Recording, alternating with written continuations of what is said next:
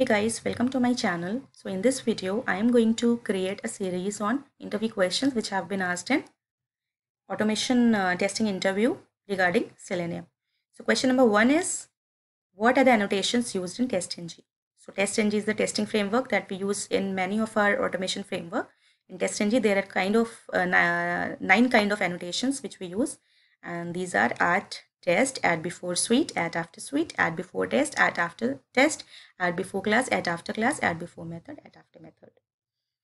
And each of these annotations have different functionality. For example, at before test, the piece of code written with this annotation will be executed before every test, and this will be executed after every test, and the piece of code with at before class will be executed before every class. Similarly, it will be executed after every class. So each of these have different functionality. Now the question number 2 is, how do you read from data? How do you read data from Excel file? So suppose we have an Excel file which is located at a particular location on our system. So and we want to read data from it. So this is the method. First of all, what we'll be doing is we'll be creating an object of file input stream, and in the argument we'll be passing the location of the file where our Excel file is situated. Then we'll be creating a workbook using the workbook factory.create class, and in this argument we'll be passing this file input stream. Then we have to read data from a particular sheet of that Excel file. For that we'll be using the sheet interface, and we'll be using the get sheet method of workbook interface, and in that we'll be passing the sheet name. And then finally we'll be fetching the particular value in the string variable. So what we'll be doing is, this is a reference of the sheet. What we'll be doing is we will be using the get row method to fetch the row number, to like we have to tell it that from which row we want to get the data. So this is for giving the row number. Then get cell, this is for giving the cell number, that is column number, and this method get string cell value is finally used to retrieve the particular value. So suppose you have to retrieve the first element in your sheet from Excel file. So you'll be giving 0 and 0 here. So this is the format which we use in Selenium to read the data from Excel file. Now the next question is, what is the use of XPath? So in Selenium we know that we have to deal with a lot of XPath, and we have to identify in Selenium we have to deal a lot of web elements, like for performing different operations like clicking a particular button or entering a value in a particular field. So we have to deal with a lot of web elements in Selenium. So XPath is used to find the web element in a web page. It is basically a locator, we can say, and it is very helpful to identify the dynamic web element. The dynamic web elements, like the attributes of the attributes whose attributes keep changing, like every time we perform some operations. So what is the answer? It is used to find the web element in a web page, and it is very useful to identify the dynamic web element. Now the question number 4, what are the different types of locators? So there are 8 types of locators, and all are static methods of the by class. Locators are used to identify the web elements. So the 8 locators are by.id, by.name, by.tag name, by.class name, by.link text, by.partial link text, by.xpath, by.css selector. So how do we use it? Whenever we create a web element, so what we'll be doing is we'll be using the find element method, and in the argument we'll be passing by.id, and in bracket we'll be passing the id here. Similarly, if we are using the class name here, so we'll have to pass the class name of this particular web element. I will create a separate video how to find these ID names, tag names from the developer tool. Now the next question is, what is the difference between assert and verify? So assert and verify both are used to verify the results while we are writing the test in Selenium. But what happens is, when we are using the assert, and if any test case fail, then what happens is the execution will stop then and there, and the further test will not be executed. But if we are using the verify, what will happen is, if any particular test case fails, then it will not stop the execution. What happens is, it will move the execution to the next test case. it will move the execution to the next test you have written, and then what will happen is when you will see the final result, you will see the results of all the tests you have written, and you will find the failed test case that it will give you the result that it is failed. So let's move ahead. What is the alternative way to click on login button? So we know in Selenium, when we have to click any button, we use the click method. But in this question, interviewer may ask you that what is the alternative way if you don't want to use the click method. So we can use submit method, but it can only be used when the attribute type equals to submit. So when you suppose you have a login button, and when you will open its attributes in developer tool, you must find its type equals to submit, then only you will be able to use the submit method. So you can mention this as well, you have to mention this as well when you will be saying that you can do alternatively using submit method. Now the next question is, how do you verify if the checkbox or any radio button is checked or not?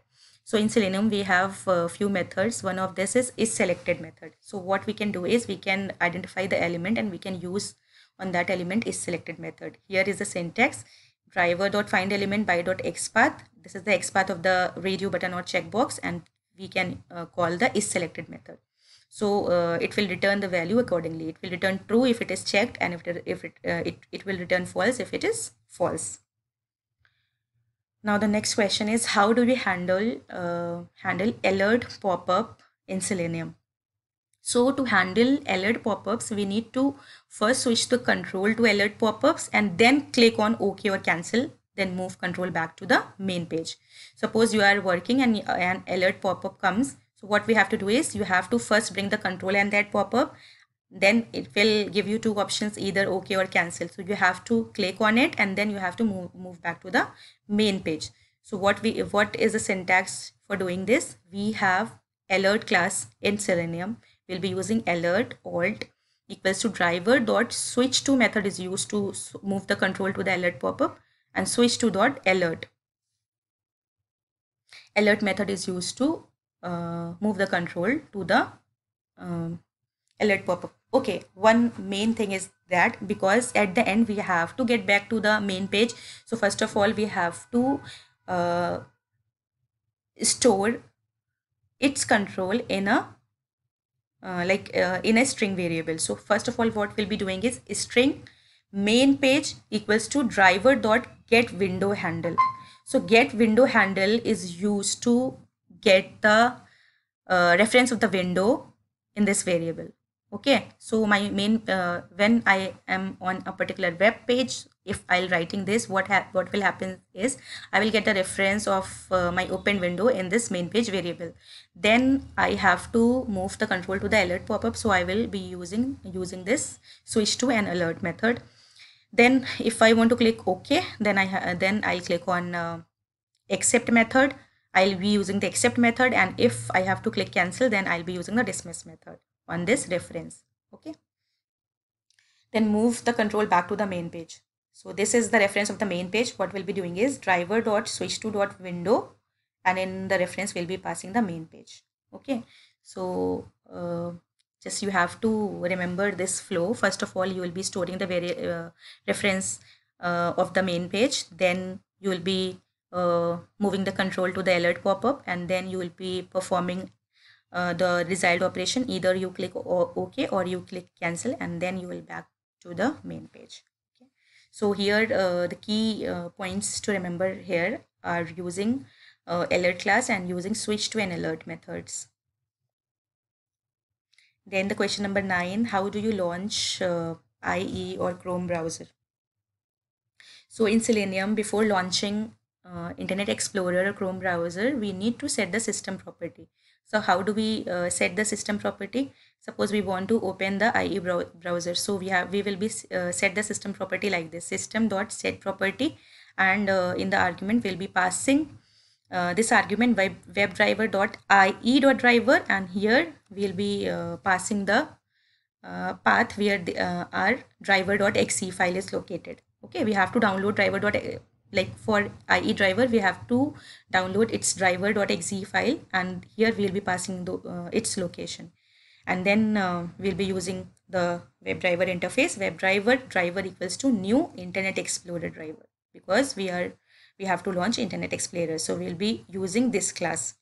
In Selenium, we know the WebDriver is the interface, and these browser driver, these are the classes which are implementing the WebDriver interface. Okay, so now if we want to open the Chrome driver, so what we'll be doing is Chrome browser. So what we'll be doing is WebDriver driver is equals to new Chrome driver. And while in this, here we will be writing Chrome, and here we'll be giving the driver file of the Chrome, like Chrome driver.exe, path of the Chrome driver.exe. So this is the method. Now, how to perform right click using WebDriver. So here we will be using the actions classes. Actions classes are used to perform certain operations, and one of it is right click. So what we'll be doing is, first of all, we'll be creating an object of the actions class, and in the argument we'll be passing the driver. Then on this reference, we'll be calling the move to element inbuilt method, and we'll be passing the web element dot perform. We'll be calling the web element dot perform method. This will be the element on which we are performing the right click. Okay, and then we'll be using the context click dot perform. So here two methods are important when it comes to right click. So first you will be saying that we'll be using the actions classes, and then we'll be using the move to element and context click. So first of all, you'll be creating an object of the actions class. Then on that object, you'll be calling move to element, where you'll be passing the web element dot perform method. And then for clicking that particular element, because when you right click on any button, you get a list, and you may want to write a particular option from that list. For that, you will be using context click dot perform.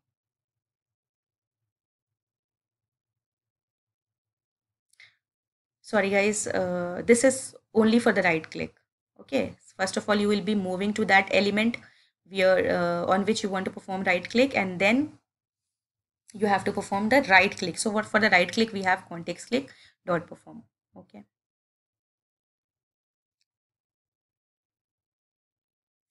now the next question is how to perform drag and drop using WebDriver. So again, drag and drop also comes under the action class. So first of all, we'll be creating an object of actions class, and then we'll be creating two web element. One is source for source, and two is for the target. Like whenever we perform drag and drop, we have to drag a particular element to a target, to its target location. So what we'll be doing is, we'll be creating the object of actions class, then we'll be retrieving the web element for the source and target, and then we'll be calling this method arg.drag and drop, and in arguments we'll be passing this source and target, and then we'll be calling the perform method. So this perform method is related to the actions class, and which has to be performed whether you are doing the right click or you are dragging using the drag and drop method. Okay, so it's very easy. Now give the example for method overload in WebDriver. So in WebDriver, we have the example when we use the frame method. So in frame method, as a reference, like as in the argument, we can pass a string, we can pass int, and we can pass web element as well. So we can give, like in frame methods, we can use method overloading in. We are using method overloading in WebDriver. Now, how do you upload a file in Selenium? So to upload a file, we can use the send keys method. Okay, so what we'll be doing is when we have to upload a particular file, so to click its button, what we have to do is we have to find element of that field, that input field, where we have to give the path. So we can simply use send keys and give the path of the file. Okay, then how do you click on a menu item in a drop down menu. So there are multiple methods. So the next question is, how do you click on a menu item in a drop down menu? So this is done by two methods. First is if the menu has been created using the select tag, then we can use the select class, and inside the select class we have three methods: select by value, select by index, and select by visible text. So these are the attributes associated with the values of drop down menu. So first method is using the select class and using these three methods. And second method is, if the menu has not been created by using the select tag, then we can simply find the XPath of that element and then click on that to select, like we do with any other web element. So the next question is, how do you simulate browser back and forward? So for back and forward, we have navigate.back and navigate.forward methods in Selenium that we can call. Then we have how do you get the current page URL. So for that we have get current URL method. We can simply call it on driver reference. Then what is the difference between single slash and double slash? So the single slash and double slashes, they are used in writing the XPath. So when we use the double slash, it is used to search in the entire structure, and when we use the single slash, then it is used to identify the immediate child. I can explain this in very detail in a separate video where we'll be talking about XPath into detail. Now the next question is, what is the difference between find element and find elements? So both the methods are the methods of web interface. Both are basically the abstract methods of web interface and used to find the web element in a web page. So find element method is used to find the one web element. It return only one web element type. And find elements, it is used to find more than one web element. It returns the list of all the web elements. Okay. Then the next question is, how do you achieve synchronization in WebDriver? So to achieve synchronization, we will be putting the implicit wait. So what it will do is, it will wait for the 10 seconds before finding each web element. It will wait for 10 seconds, then only it will move to the next line.